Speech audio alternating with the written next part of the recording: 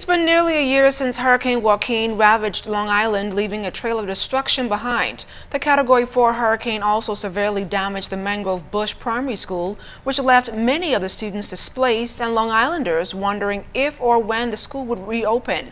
Teacher Natasha Albury says the new academic year started last week with no major problems. She also thanked local and international sponsors for their support. We were displaced with Hurricane Joaquin for about 8 or 9 weeks. We could not reoccupy the school until November 23rd of last year. And since then, we have received numerous donations from international as well as national sponsors, Head Knowles being one of the main contributors. Albury gave us an update on the school's progress and an outlook for the new school term.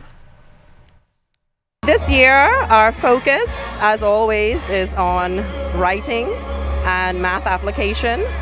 This seems to be an area where most students are lacking.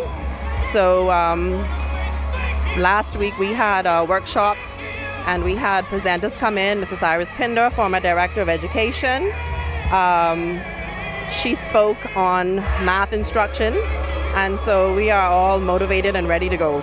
Any teacher shortages at the school? No, we are fully staffed, and in fact, we just received news that we will have a teacher's aide as well.